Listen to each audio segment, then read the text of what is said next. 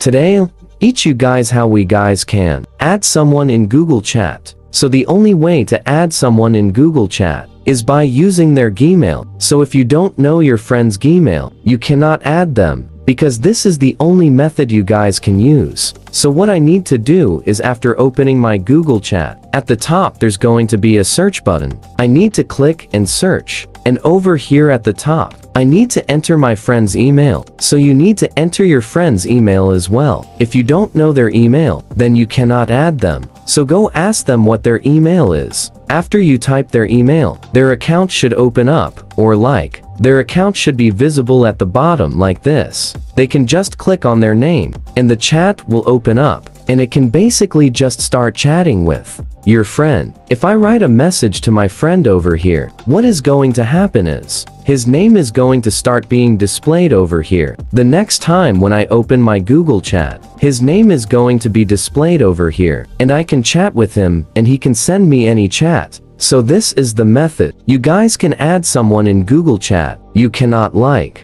friend someone. This is the only method. So if you guys found our video helpful, then hit the subscribe to our channel, just like this, related to Google Chat. I'll see you guys in my next video. Until then, bye bye, and have a nice day.